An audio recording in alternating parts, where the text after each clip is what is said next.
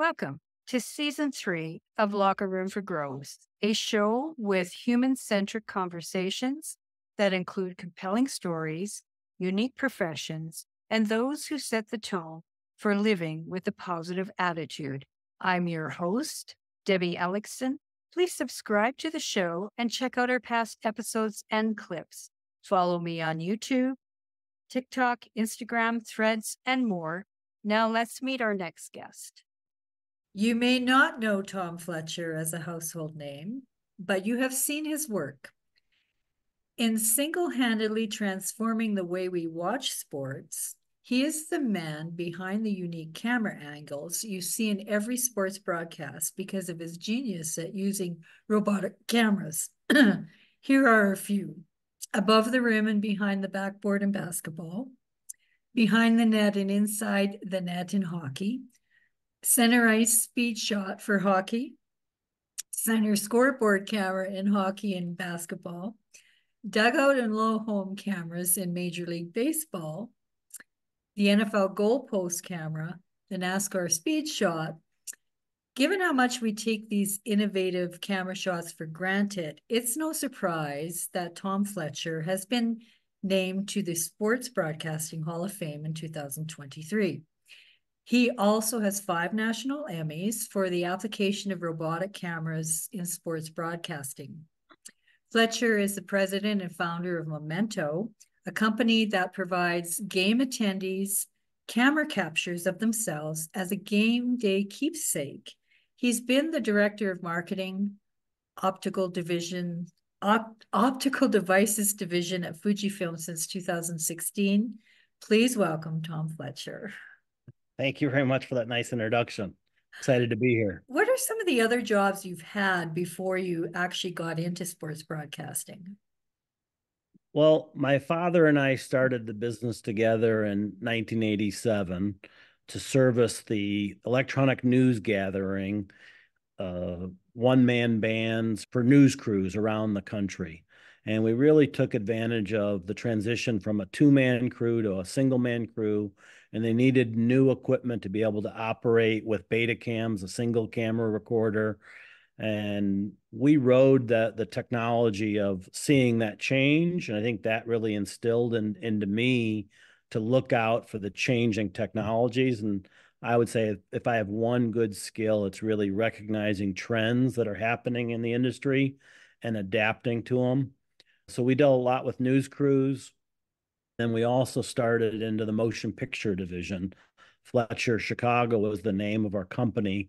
Some people would call it Fletcher Camera from the motion picture side, where we serviced motion pictures. The biggest motion picture that we did was Dawn of the Planet of the Apes, which is a big feature that we serviced out of our New Orleans office, as well as in Canada and in San Francisco. To TV shows like Chicago Fire and Empire that were shot here in Chicago. So we did a lot of major high-end motion picture work, renting motion picture film cameras. And then we had our sports division. So everybody in the sports side knows us as Fletcher Sports. A lot of these people don't know that we've got these other avenues. They're like, when it was announced that I got this award, a lot of my friends in the American Society of Cinematographers are like, I didn't even know you guys did anything with sports. And then my sports people have no idea that I'm a member of the ASC, associate member of the ASC, and deal with high-end cinematographers. And from my days as a rental company and then my days with Fujinon making lenses and designing lenses for them. How do you see the camera as an integral part of telling stories? Well, in the sports world, I always look for that new camera position. I would say to my wife when I'm watching sports at home, which is pretty frequent, that this is work. And to a portion, that was true because I'm watching the broadcast and seeing how the director is using any new camera angles that they're using. When I'm on site, I would always look for places for us to put our robotic cameras. Initially, the Hothead, which was the first robotic camera that we had, that was designed for the motion picture business. We rented it to Backdraft, the movie shot here in Chicago, because they wanted to stick it into fires and not have people, get hurt. What I saw was there was more application of putting it in the bottom of the scoreboard to shoot hockey and basketball, shooting straight down. It was the 1991 NBA Finals that we did here in Chicago. Thank you to Michael Jordan for his historic run and the Bulls. That NBC said, sure, we'll try this camera. And Mike Fratello was the color analyst along with Marv Albert. And he just loved being able to telestrate the Bulls offense. And that shot became something that everybody had to have. And then Andy Rosenberg, who was the director, he's like, Tom, I need something new next year, because Rudy Martzke wrote about it the first year in USA Today, and Andy needed to be, coming up with something new. And, a couple of years later, we put a camera behind the backboard.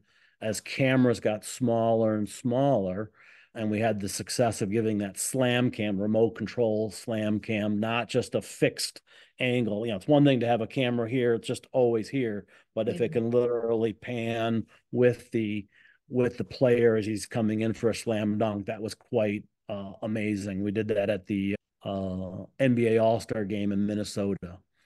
The broadcasters control and the league controls the events for an all-star game, whereas a regular season game, you got to deal with a lot of other people, but the league and the rights holder, NBC in this case, has complete freedom to do a lot of things.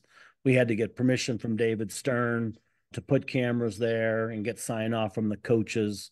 Same within hockey, when we put cameras behind the net on top of the score judge box, we had to get permission from the league, but we also had to get the individual sign off from the teams. And Gary Bettman was phenomenal in greasing and making sure that the teams, were behind it. At the time, the hothead was, I'd say, the size of 2 bread boxes, and it was literally put on top of the goal judge box, and it probably blocked some fans' views. But it literally was a phenomenal shot that's used, to this day on pretty much every power play.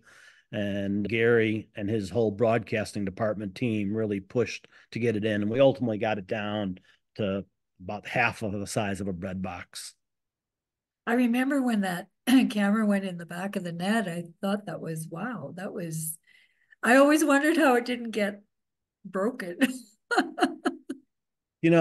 We had it break. I remember being down in Carolina, and there was a stoppage in play, and the commentators were like, it looks like the referee's in the glass. It looks like he's picking up glass. And Carolina's drawing a blank on the player's name. I can picture him. I had taken a slap shot and hit it dead on. And that's the only time that I've known that the piece of glass is broken. But we obviously designed it with that in mind. Talk about those early days of camera work when it was so cumbersome and difficult. I remember those camera guys coming into a press conference and replacing their beta tapes when they ran out during a press conference, and everything seemed really bulky and heavy. The camera technology, even, our business really took off in 1991. CCDs were just becoming more popular than Plumicon tubes. Plumicon tubes had to be engineered and set up a lot more than the CCDs, but that was just the beginning of allowing the camera to get smaller and the electronics and the boards to get smaller. So a beta cam, a 2-piece beta cam at the time weighed about 30 pounds. And a broadcast camera that isn't recording, but it's a broadcast camera that goes on your shoulder, that probably weighed about 25 pounds. And there was not such a thing as a box camera, a camera that literally is the size of 4 or 5 boxes of cigarettes. And when we first did the NBA All-Star game, the camera that we used was a security camera that Dan Grange, who's the integral part of Fletcher Sports and the reason that Fletcher Sports really, really took off. It was his growth that he helped drive the business. I was the one who always came up with the ideas, or a lot of times came up with the ideas. He's the one who implemented it. But Dan had to literally, he controlled pan and tilt when we did that all-star game for the slam cam. And then I was pushing buttons, pushing into zoom, pushing out to focus. And it was literally not designed for our industry. It was designed for the security business, but that business has a lot more. There's a lot more cameras sold in the security camera business than there is in the broadcast business. They just charge a lot less money and obviously a much bigger market. But I could see that's where the technology was going. And ultimately, we got today where a camera that's this size, the image quality is right there with a full size handheld camera that you see a guy carrying on the sideline. For the news crews, I hate to say it, but you'll see at press conference, you'll see news crews recording with a device like this, and the image quality is pretty dang good, and the audio's there. It's pretty convenient. There's something to be said for having what I'll call a real camera with a real lens. But the camera technology, what you can do with an iPhone today is pretty amazing. So given that, do you see camera work as more complicated or less complicated because of the technology? Well, I think the technology is helping camera operators in a variety of ways. One of the things that we're right now in the beginning of, in my opinion, is focus. Film, who I work for, as well as Canon, we both have long lenses, 107 by or 122 for Canon, that have autofocus built into them. And these lenses are $250,000. And when we talk to young kids, they're like, this is a $250,000 lens and it doesn't have autofocus? Are you kidding me? And you talk to the experienced camera operator and they'll very proudly say, I can do much better than what autofocus can do. But the technology is really coming about. And to me, again, one of the skills that I feel I have is that I can see the direction where things are going. That's an example of technology that is about to really take off more and more. That's something, because autofocus in hockey is like, I mean, the game moves so fast. Football, at least, you can there are moments where you can capture a really good shot without the movement interfering, but hockey can be so fast. Well, the key for what the autofocus has got to be able to do is as you're focused on a player and the referee slides in front of you, that it's not jumping to the referee, and then as the referee, it's jumping to the player, or you move off of the player, then it jumps to the crowd. Fox has been using Megalodon, is what they call their camera, that after the player scores a touchdown, the camera operator runs on the field, and they're using an A7S Sony camera is what they started with. And it looked fantastic the first time they used it, because the player's perfectly sharp and the crowd's way out of focus. And Twitter lit up. Like, it was like, oh my God, it looks like a video game. My son, who was 22 years old at the time, he's texting me, hey, turn on this Washington, Arizona game. He goes, take a look. This thing it's unbelievable. And Twitter is just blowing up about it. They had to learn how to use that, and they had to learn how to use the autofocus part of it, where the player would run out of the frame and it would jump to the crowd, and it was really disarming.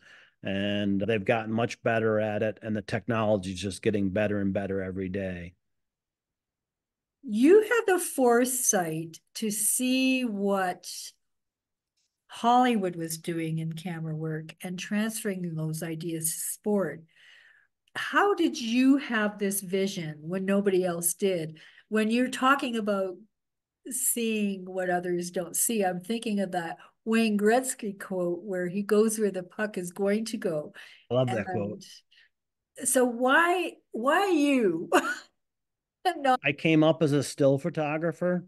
In college, I was on the yearbook, and I was the photo editor of our yearbook my senior year, and I was on the Daily Illini newspaper for 3 of my 4 years of college. And it was great because, first of all, I got to go to half the basketball games and almost every football game, went to the Rose Bowl, went to an Elite Eight, tournament following the team, went to every school in the Big Ten. But I always, when I started in the motion picture and the sports industry, I would always pay attention to the still photographers because that was what my background was. I got to know the different still photographers and I'd watch what they would do. So Andy Bernstein, I think from the NBA, who I think he's still shooting now, I'd watch him put a camera up behind the backboard. And at the time, our cameras, the broadcast cameras, were too small to fit back there.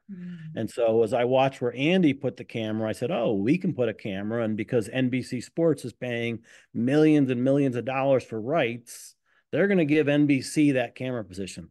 Andy still kind of looks at me going, you're the guy who took away my camera position. He'd have to put his over on the other side of the backboard. But there's only a certain amount of real estate back there. So the still photographers look as I'm the guy who took away, or Fletcher's the guy that the company that took away some of their camera positions. The other shot was a classic Sports Illustrated shot that they put in the rafters. They put the camera way up in the rafters, shooting right down the lane. And you could see the players as they're jumping for a rebound, they're looking right into the camera, and it made for an incredible picture. So we as a company were like, okay, how do we do that? And first thought was, well, we can put a camera up there. And then we looked at the angles and we saw the shot clock, and we put the camera on the shot clock for a grade 8 tournament here in Chicago with ESPN. We had no idea how popular the shot was going to become, so much so as the operators that operated for us that night, we put Fletcher stickers on our equipment. That's just what you do. You put Fletcher stickers, you know, probably have a Fletcher sticker. I do have a Fletcher sticker on the back of my phone. We put them everywhere. Marketing is everything. Right. My operators put one on top of the backboard looking down as we're doing the shot, not realizing how often it was going to be in the shot. And literally during the first quarter of the game, I got a phone call because I wasn't down at the game that night. I got a phone call from ESPN saying, you get your guys to take that sticker down at halftime. It's in every shot. We're furious about it. And the league, what the smart thing that the NBA did is they knew that this shot was going to be a shot, something that they wanted to add into the NBA. They immediately made that the URL of the team. For a long time, you'd see bulls.com or lakers.com. They wanted a consistent look to that advertising position. They didn't want one to be McDonald's, the other one to be American Airlines. It was only just a few years ago that they lifted that, and now you see advertising there.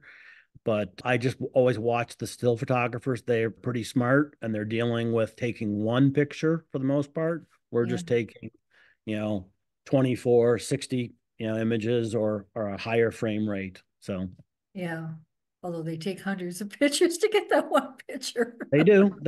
And I've watched them editing after, and they're there long after everybody else is gone, trying to find that shot. Again, watching still photographers and understanding the technological trends during the NBA finals, I can remember seeing Ann Ryan, who was my friend from the University of Illinois. She was my boss at the student newspaper down there, and she was working for USA Today as the Chicago photo editor. And she was shooting, I want to say it was the second year of the Bulls championship, and she had a digital camera. And she goes, I don't have to go into the lab and process and print my film. I'm literally able to take a picture, and we're able to send it to, the paper to be printed. And that was like, holy cow, this is incredible. Yeah. And just watched how that technology grew. And even as Fletcher, on the motion picture side, we had motion picture cameras, and we also had video cameras to rent to the motion picture industry. And we could see the growth of what was happening in still photography to take a single image digitally as opposed to taking a single image photochemically. They just were about 2 to 3 years ahead of us. And our offices, fortunately enough, were also right across the street from Calumet Photographic in downtown Chicago on Goose Island. So between seeing my photo friends at NBA finals and watching Calumet, that was a good way to see where the technology was going. And robotics and remote access, it's revolutionized camera work. But have we kind of reached the pinnacle of where it can go? Is there also a danger with AI and everything, removing the camera guy altogether? Well, mind you, you don't have to be there for the shot if you've got a robotic camera, but you need somebody No, operating, don't you? when we first started with this, Laurie Frost, who was the inventor of the hothead, who he shot movies like Clockwork Orange and Full Metal Jacket. He was considered the best camera assistant in all of the UK. He was just tired of having his ass on the line, is how he would say it, hanging over a cliff. He goes, why don't we create a remote control camera position? He always was really adamant about, don't use the word robotic. We're not trying to replace the camera operator. All we're trying to do is move the camera operator. And so even when we do our two cameras on, on the goal judge position and the center ice speed shot for hockey, there are three operators. They're all sitting next to each other underneath the stands, right by the Zamboni entrance. But they're in the building and they are operating. There's not one guy who operates and, okay, let me operate first. This is the right goal and this is the left goal. They have one operator for each camera. So we are not replacing cameras. And same is true with the above the rim shot. It's very rare that there's one operator, it's always two, because you're picking up the shot coming out, a fast break in basketball. They get the rebound and they come up court. That shot is used so much. Is technology ultimately going to eliminate some camera positions? Looking into the future, I would say yes, there's some technology that's going to allow that to happen, just with the incredible resolution and the ability to find that. Fletcher, since we sold Fletcher, 7 years ago, Fletcher does U.S. Open tennis with a system that they call Trace. It was actually wasn't something built when I was there, but in the early rounds of the U.S. Open, they want to have coverage of every match. So let's just say there's 32 matches happening at one time. They don't want to have 32 different crews covering each match. So what Fletcher has built is an AI system that's going to cover tennis, using the AI information, and it gives a decent shot for the audience of that's measured in hundreds, not in thousands or tens of thousands. It saved ESPN a fortune, and they love Fletcher for that. So that type of technology is only going to grow, but that human element, that human part is still so important. The directors and the camera operators anticipating the director and the commentators, they're on the shot before they know that the commentator, he's going to start talking about the offensive line coach next, and they already have the shot in their viewfinder ready to go. And that's what a great camera operator does. Will AI be able to do that? I don't think so. Yeah. Like I don't think AI can write an article either. It takes out the human element and it takes out the actual storytelling, the purpose behind the storytelling. Yes. No, I agree. So each arena has a character in my perspective, because it's such a different experience Edmonton is a complete different experience than it is any other arena I've ever been in. How does the camera bring this into view and take into consideration, like the atmosphere and that character of the arena? Well, every building has different camera positions. I mean, especially the older buildings, when you go back to old Maple Leaf Garden, old Chicago Stadium, Boston Garden, those buildings were built before radio, let alone television. And now, as they're building, the architects, HOK is one of the major architects for the sports industry. They're literally trying to figure out where all the camera positions are as they're going. Andy Rosenberg, who I mentioned earlier, he's the one who invented the low slash position for basketball that literally highlighted the NBA players, and that's what helped grow the NBA. Is it's about the camera position. So each building, Toronto has a unique camera position for the game play by play, just the way where they put it. our cameras going in, putting it on top of the backboard, that's pretty consistent. And on top of the gold judge, that's part of the consistency of it.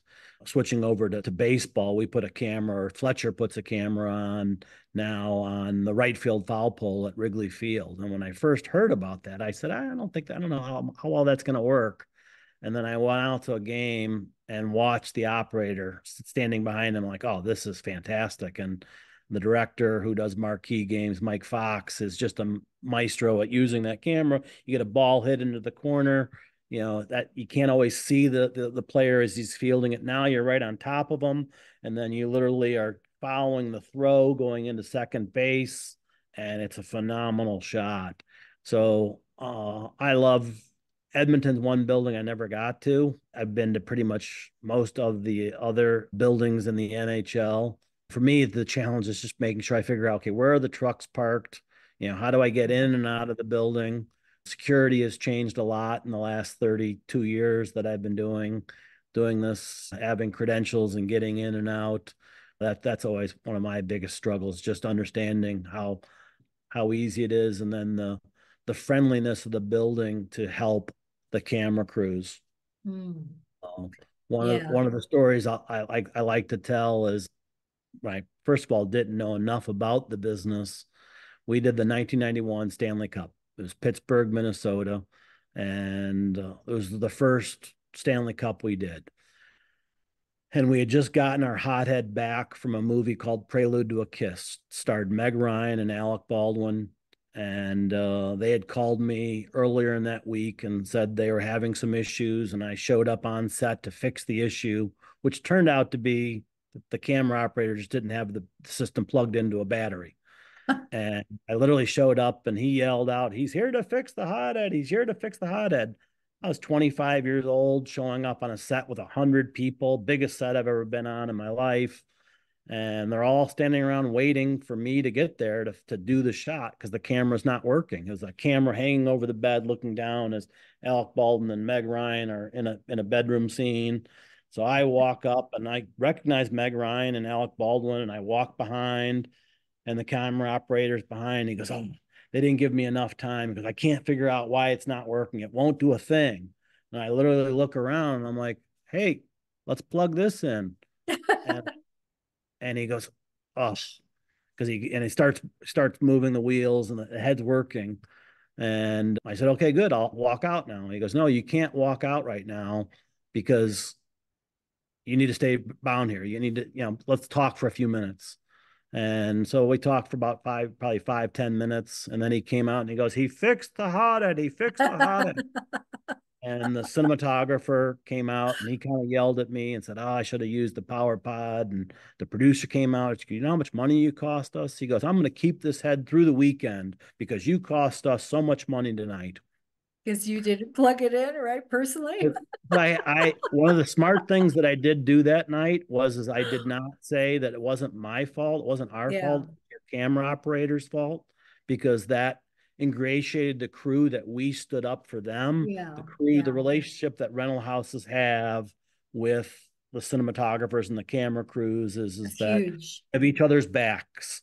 And so that night I had that camera operator's back. He ultimately went on to become a cinematographer and was a big customer of our motion picture side. I did television shows with him, and he always remembered that I did not say, "Hey, he didn't have it plugged in."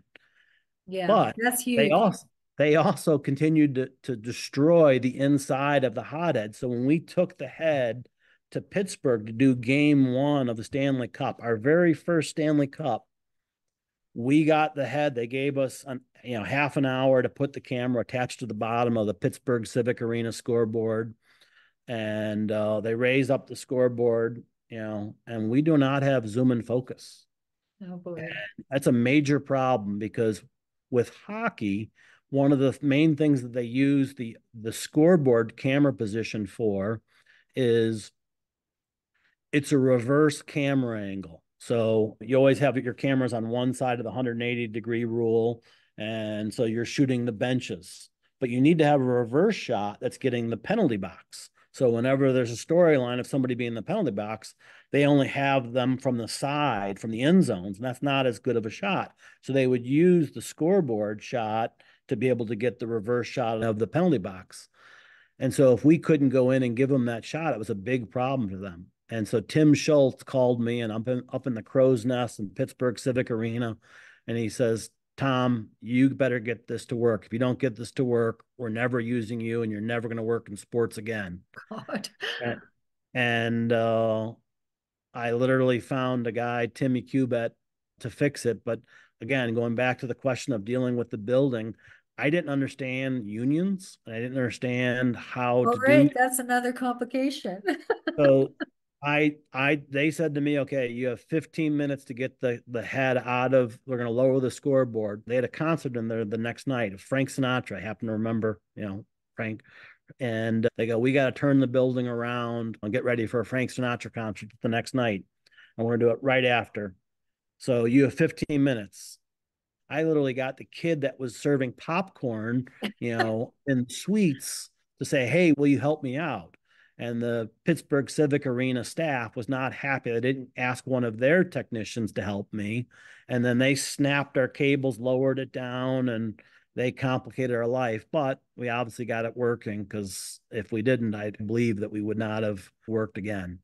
So we're very fortunate, but you got to understand how buildings work and the people and the rules, and follow those rules. So Madison Square Garden, Pittsburgh Civic Arena, Chicago Stadium, those are buildings you got to make sure you follow the rules.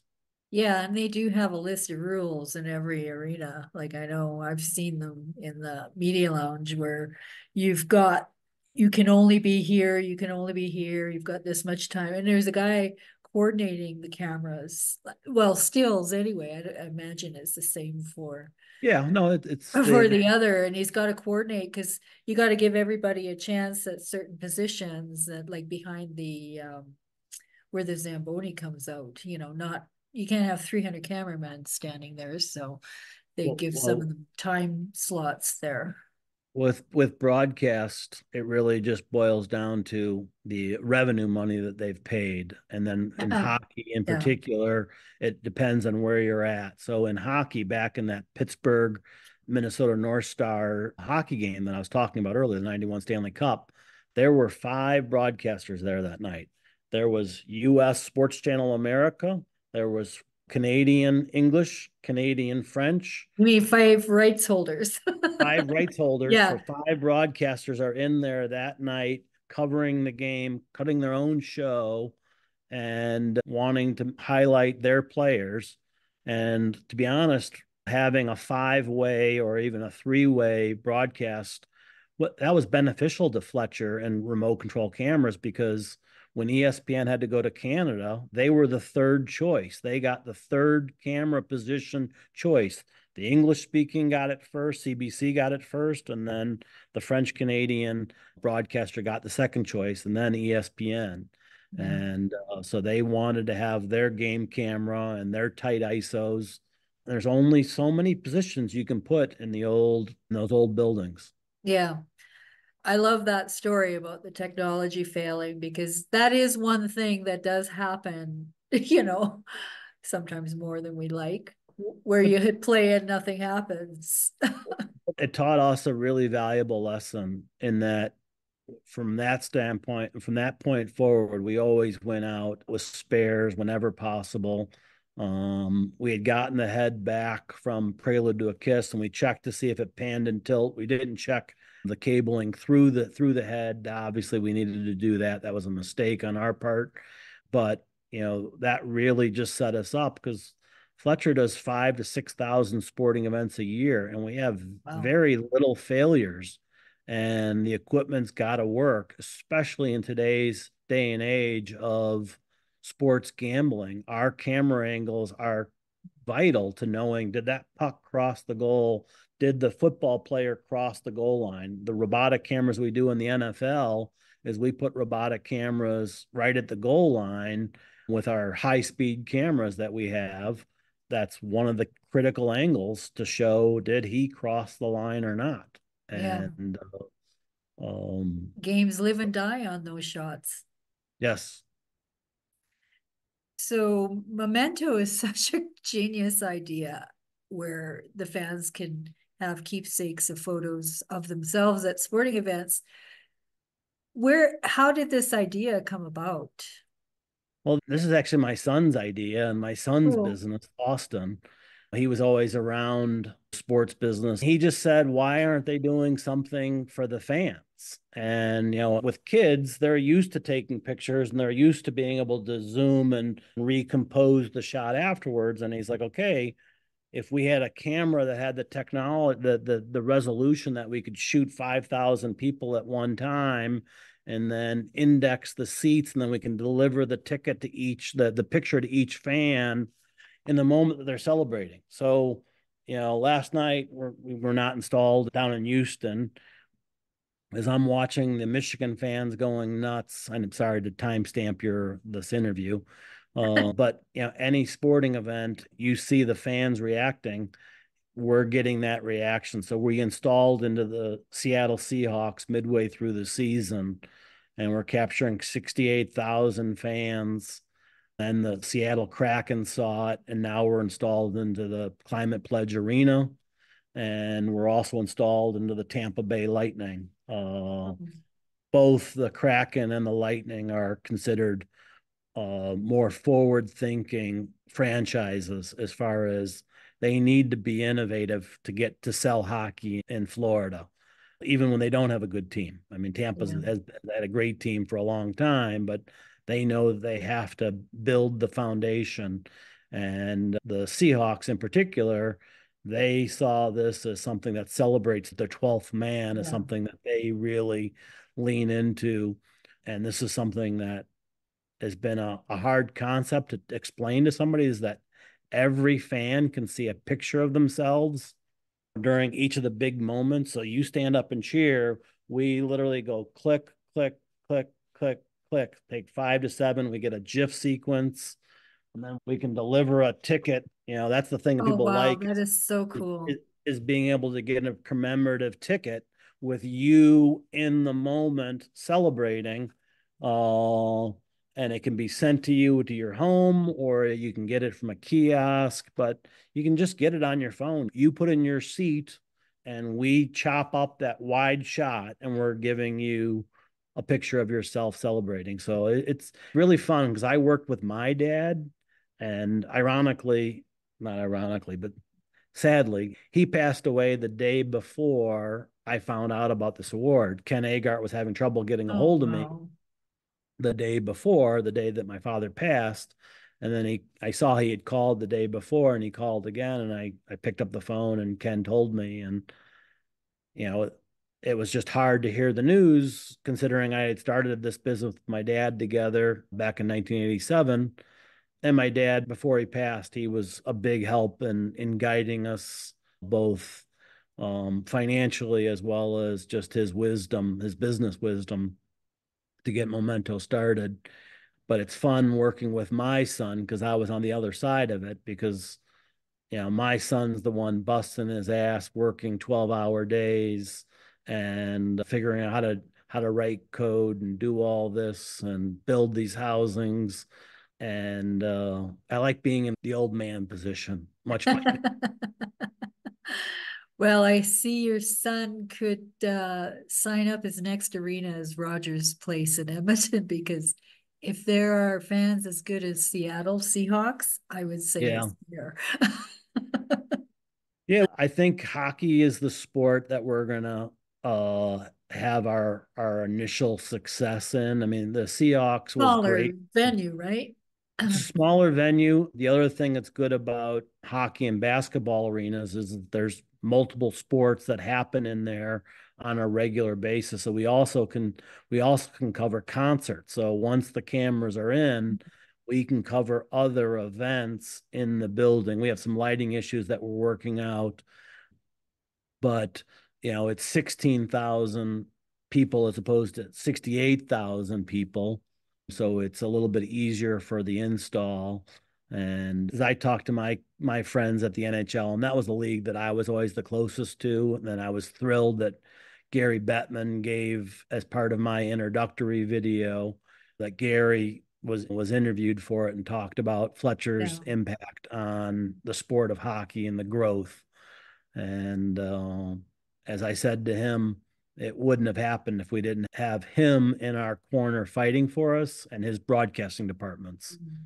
Mhm. All the people that work for him over the years. Each of the league have a broadcast department that look out for all the individual teams. So when you do have those 5-way broadcasts, you need a referee. You need that mom that literally, okay, they get upset because when you're taking a feed from another broadcaster, they'll need you to stay on that and not pan off of it too quickly.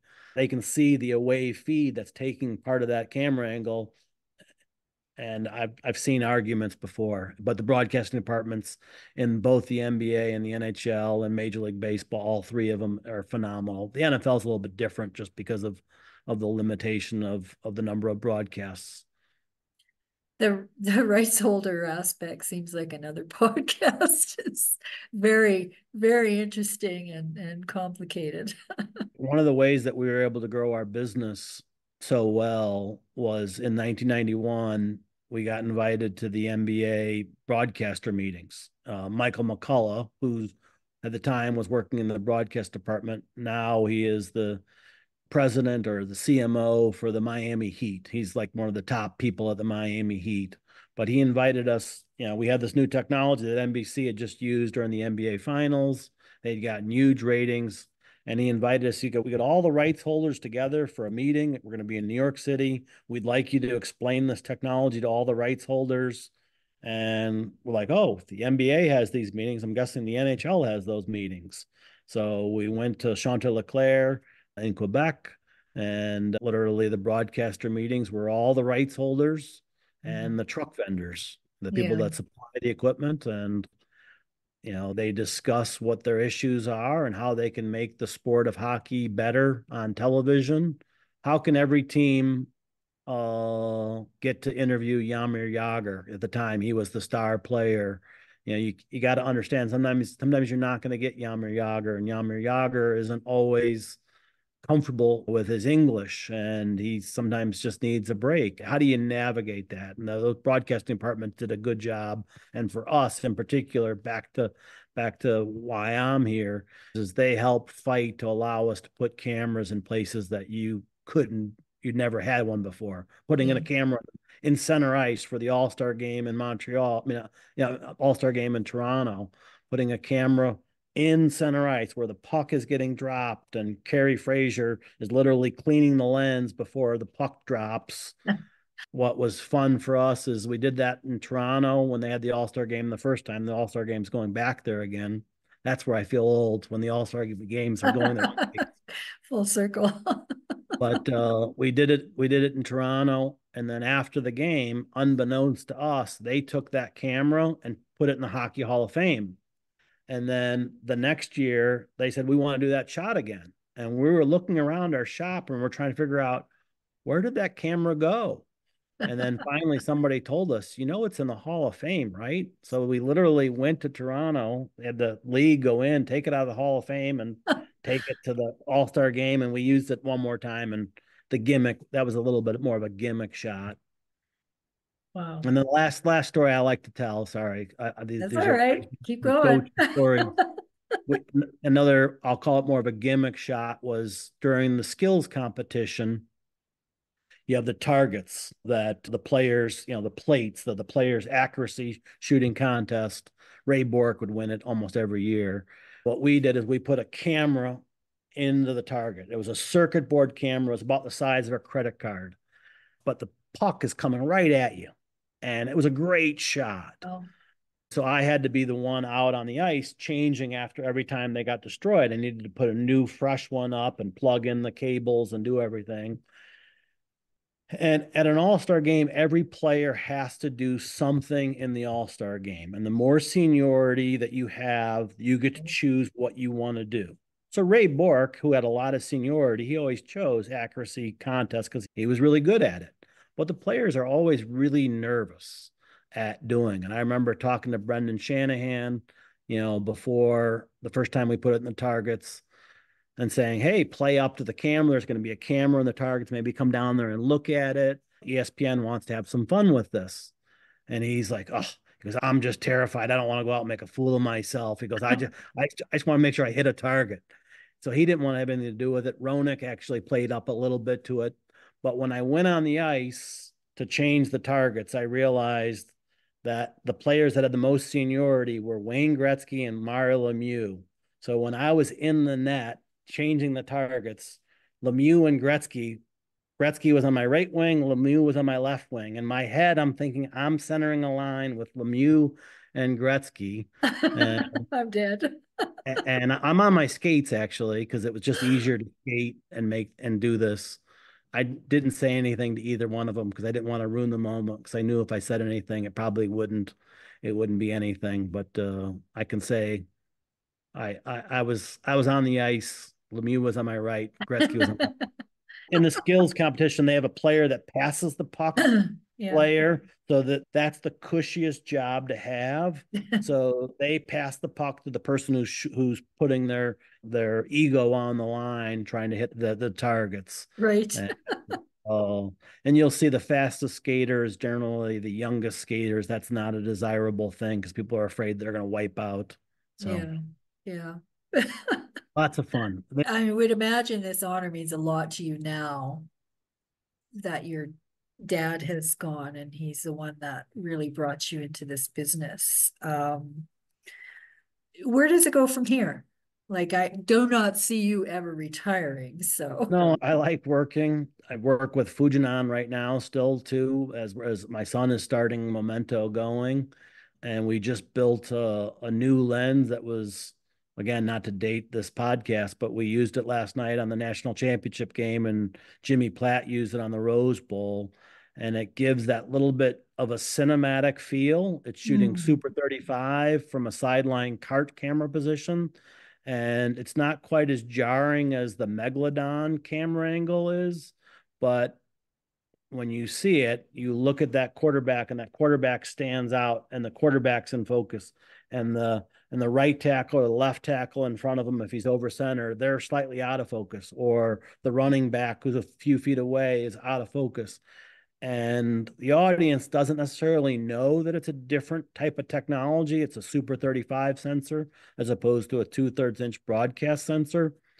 But it looks fantastic. And Jimmy Platt really leans into it.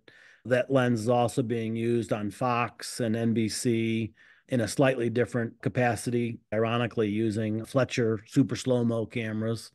So that's been a lot of fun creating this lens, and it's also being used in concerts. So like pretty much every major concert that's shooting now, they're shooting Super 35, or stand-up comedians, they're shooting with a more of a cinematic look.